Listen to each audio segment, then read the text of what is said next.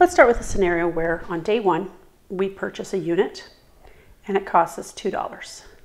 Day 2, we purchase the same item and it cost us $3. Day 3, same thing except it cost us $4. Day 4, same thing except it cost us $5. And day 5, we purchase the same item and it costs us $6. Under a perpetual inventory system, every time that we made the purchase, we would debit inventory and credit cash or accounts payable or however we're actually paying for the amount. And so on day 1, we would have debited inventory for $2 and credited cash for $2. Day 2, so on and so forth, which means over the 5 days, we would have debited inventory for $20 and credited cash for $20. So now sitting in inventory, on the balance sheet, we have $20 worth of inventory. Okay, on day 7, let's say, we sell 2 units. And let's say we sell them for $10 each. That's our selling price. So debit cash for $20 or accounts receivable and credit sales for $20. Under the FIFO method, perpetual, we also need to be doing the debit to cost of goods sold and the credit to inventory as we are tracking our inventory as we go along. But the question is, how much do we need to debit and credit that for? Well, we're selling 2 units and we're using the FIFO method. So to the first in, first out method, the first units purchased are the first units sold. So we're selling 2 units, so that would be the first 2 units. So we're selling the unit that cost us $2 and the unit that cost us $3. So in total, our cost of goods sold and inventory is $5, which means $5 has been removed from inventory, leaving us $15 left in inventory, which is what makes up purchase on day 3, 4, and 5. Those 3 units total to $15.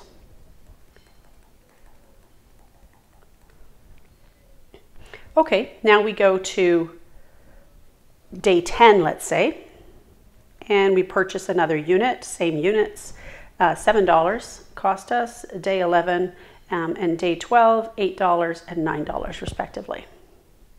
So again, we're purchasing units, so it goes into our inventory and we will credit cash or accounts receivable, accounts payable. And this totals the 7, well, one day it would be the 7, the next day it would be the 8, the next day it would be the 9.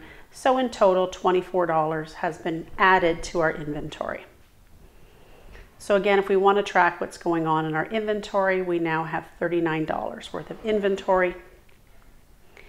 And let's say on day 15, we sell another unit, just one, for $10.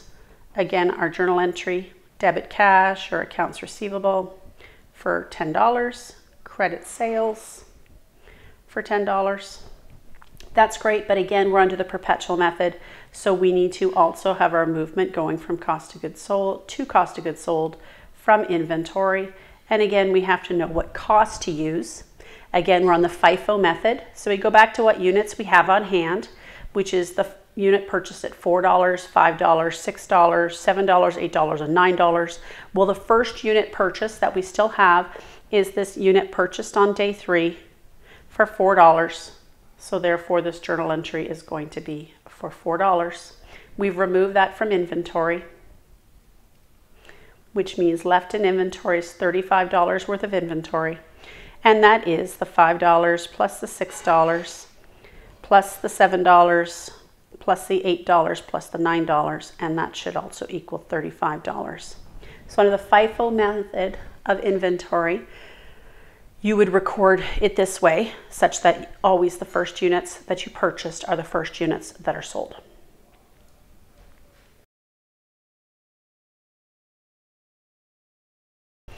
Let's now do the same example using the perpetual method, but the average method.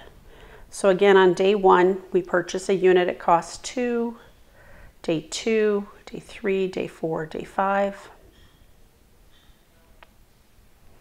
So again, that's $20 worth of inventory. We're still using the perpetual method, so we will still do debit inventory and credit cash or accounts payable for the $20. But again, it would be done every day. The first day would be $2, the second one, and so on and so forth, because it's perpetually updating our system. And then here on day 7, we sell 2 units. And again, we sell them for $10 each. The sales entry is going to be exactly the same. Debit cash or accounts receivable for $20 and credit sales for $20. You could also credit revenue, perfectly acceptable. Again, we're doing the perpetual method, so we need to move our inventory over to cost of goods sold, so everything's reflected properly on the balance sheet and the income statement. Again, the question is, what's the dollar value that should be used? Okay, well, we're using the average method now. So we have to average the costs of all our units. So on hand, we have $20 worth of inventory. That is for 5 units. So 20 divided by 5 is $4. So that means the average at this point is $4 per unit. We sold 2 units, so that means $8 is what has been sold and needs to be removed from inventory. So we will credit inventory for the $8 and debit cost of goods sold for $8. And so what we have left in inventory is $12. That is 3 units still left. So 3 times the 4 is 12, which does coincide with what's in our account, which is good. Okay, now on day 10, we purchased some more units, $7, $8, $9 on day 11 and day 12. Again, we're going to be updating inventory as we go along. So debit inventory, credit cash or accounts payable. And again, it's going to be happening every day, but in total, it's going to be $24 that has gone into inventory. So now we have $36 sitting in inventory. On day 15, we sell 1 unit. We sell it for $10. So debit cash or accounts receivable for the $10, credit sales for the $10. And at the same time, we need to debit cost of goods sold and credit inventory for the inventory movement. So we now have $36 in inventory, and that is represented by 6 units. So 36 divided by 6 is $6 now is the average cost per unit. We only sold 1 unit, so therefore our cost of goods sold is 6, and that's what gets moved over. So now sitting in inventory is $30 worth of inventory. $6 is your average, and we have 5 units left in inventory. 5 times 6 is 30.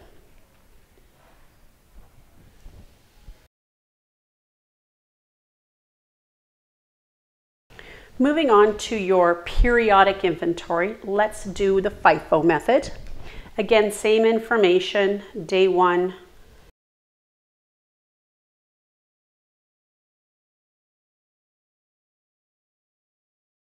So in total, we have $20 of inventory that's been purchased. The journal entries under the periodic method would be debit purchases, credit cash or AP, for the $20. And you could be doing that journal entry daily as well. You could wait till you needed to add up some, but same sort of thing.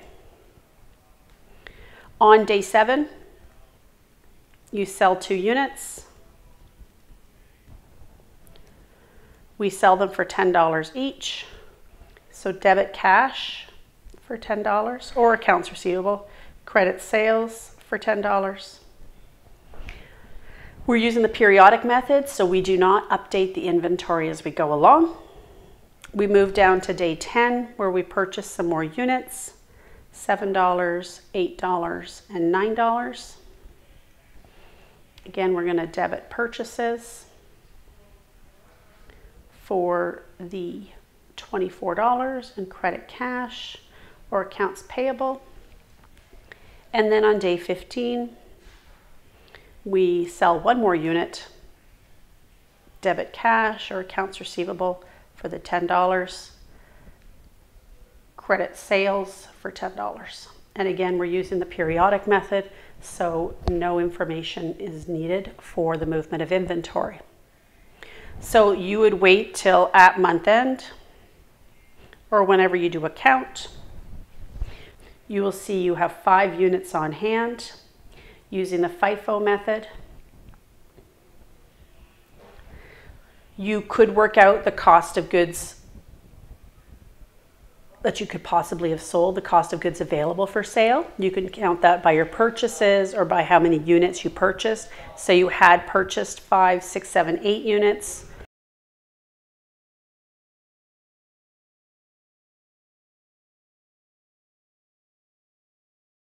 So you purchased 8 units, you count, you get 5 units, so you must have sold 3 units.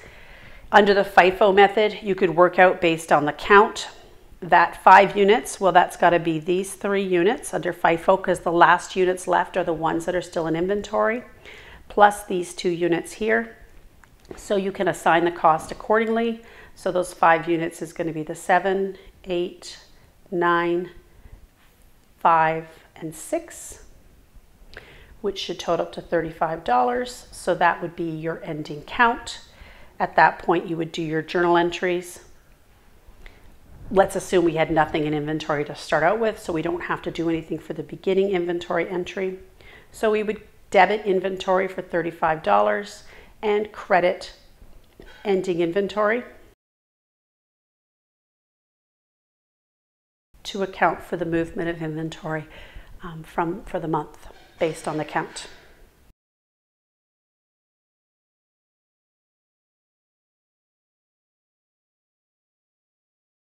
Finally, let's look at using the periodic and the average method.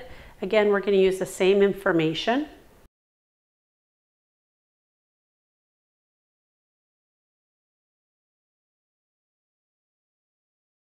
Again, we're into the periodic method, so debit purchases, credit cash or accounts payable. Oh, probably do it every day, but in total it's $20. On day 7, you sell some inventory.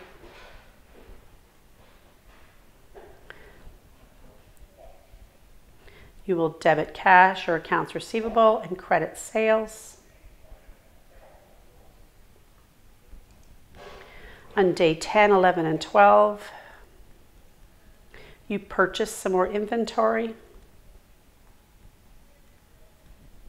So again, debit purchases, credit cash or accounts payable.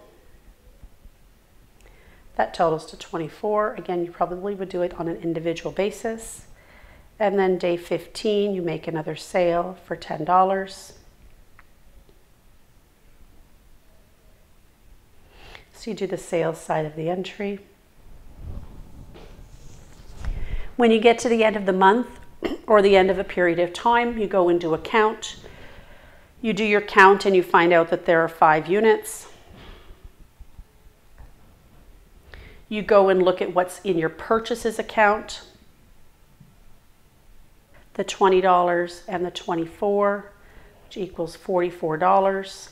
You also figure out how many units you purchased during the month, which you work out to be 8 units.